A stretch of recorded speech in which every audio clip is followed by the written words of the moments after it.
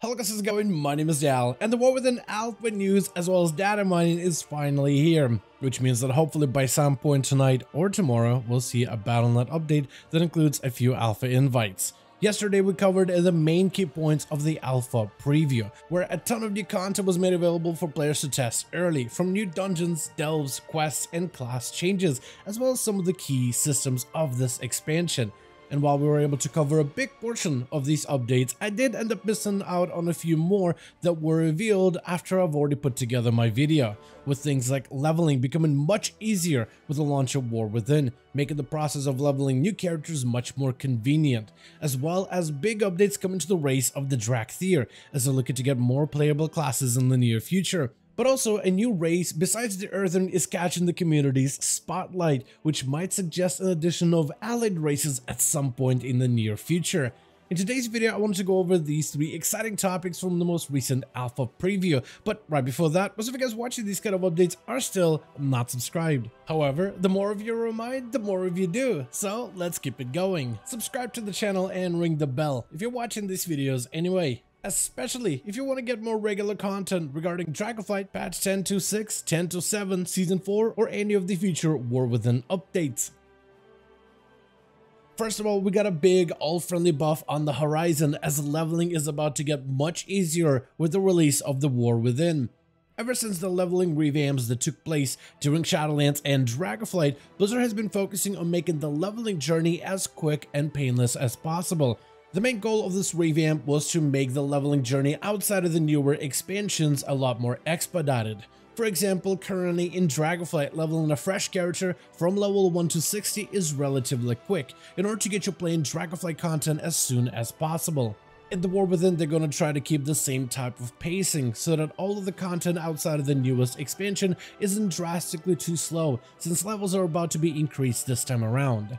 This expansion leveling will start from level 70 to 80, and that means the journey before it is going to be a little bit more streamlined. To help streamline that process, a new experience nerf is being introduced into the alpha, which helps cut back on the amount of experience you need in order to get into the War Within content, where we see EXP reduction starting at 20% from level 10, with a number jumping to over 40% by the time you hit level 59, and it's further increased by up to 80% by the time you reach level 70.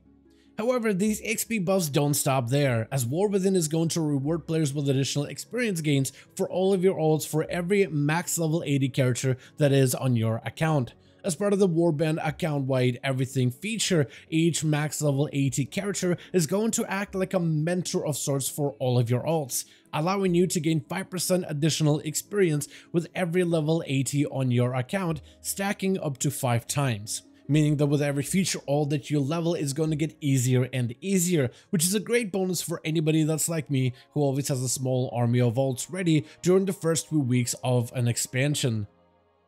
And if you're not a big fan of the Dracthyr evokers added back in Dragonflight, you may want to save them as last to level, because recently they got some pretty big news during the alpha preview. The Dracthyr by very nature are evokers, channeling powers of the aspects through them, wielding it to devastate their foes, preserve their allies, while augmenting the power and skills of their closest friends. But what if Dracthyr were capable of so much more going forward? In a recent interview, it was confirmed by Ian Hazekostas that the Dracthyr race will be getting access to more classes at some point in the future after the release of the War Within. For now, the exact due date as to when this will be happening is still unknown, but plans have already been set in motion to guarantee them more playable options going forward. With this in mind, we still don't really know what classes they may be able to wield in the future, but it's not hard to imagine how their magic affinity could somehow translate into them channeling the magic of the elements, allowing them to be mages or maybe even shamans. Or potentially as melee classes, as there's no reason why their sharp claws can't give them an extra advantage as a rogue or a warrior.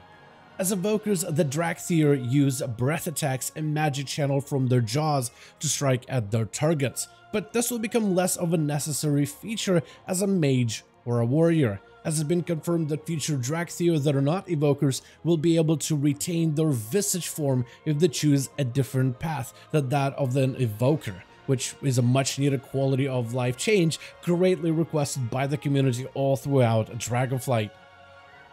With the War Within expansion going into alpha testing as of this week, more and more stuff from the expansion has been recently data mined. And recently players noticed that out of all the data mined content, a new denizen of the Khaz Algar region has been able to gain more time in the spotlight. Though this time we are not talking about the recent allied race reveal of the Earthen Dwarves. A new race called the Haronir has been grabbing everyone's attention, mostly due to their numerous customization options. While we as players are yet to meet these Haronir in person, as they are probably set to show up at a later time towards the higher level zones of War Within, we have been able to data mine them in great detail to at least get more information regarding their appearances. And what players were able to discover is that they have a lot of customization options.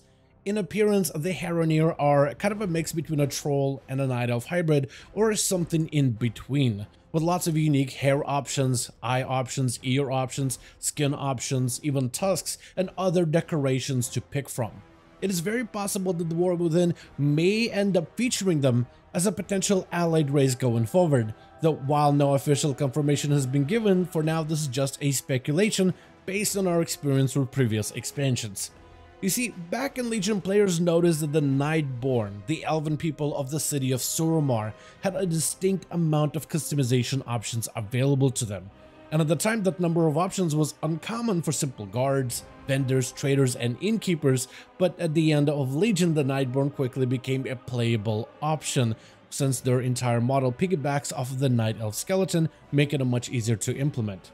Then we saw the same pattern way back in Battle for Azeroth when players first visited Vol'dun and encountered the furry Velpera, which eventually joined the Horde as an allied race.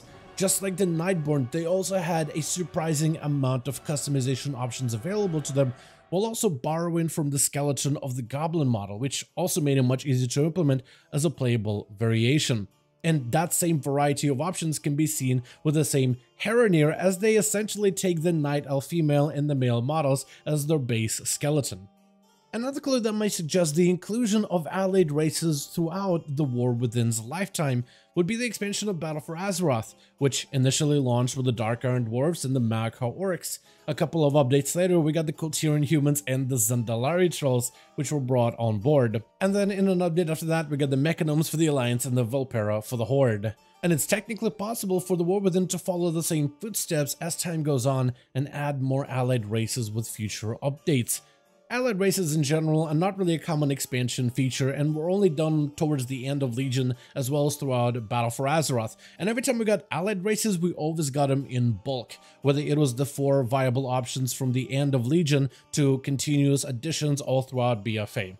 So what are the chances that we may see similar trend with this expansion, as they could implement the Earthen Dwarves, which will be available for both Alliance and Horde, and then potentially add additional allied races as we make more friends within the Khaz Algar region. Like I mentioned earlier, nothing has been officially confirmed by the devs just yet, but also at the beginning of the Dragonflight expansion, they never said the Evokers were going to get a third spec either. And lo and behold, a couple of patches later, they dropped an entirely new playstyle for the class of Evoker that is completely different from anything we've seen so far in the game. And recently Blizzard has been pretty big on keeping things secret and then revealing it at the last second. From the Evoker exclusive legendary during Season 2, to the Evoker playstyle of Augmentation, to the legendary of Fairlath of the Emergency raid, as well as the entirety of the Plunderstorm event. I guess what I'm saying is, it's not out of the realm of possibility for Blizzard to keep certain items secret to then surprise the players later with an update at some point in the future. Let me know what are your thoughts about the Haronir though, as a potential, possible race option in the comments down below. Would you play one if these guys were made available for both the Alliance and the Horde, or are they not your preference? And what would you like to see change for the Haronir going forward if they were to become like a viable playable option?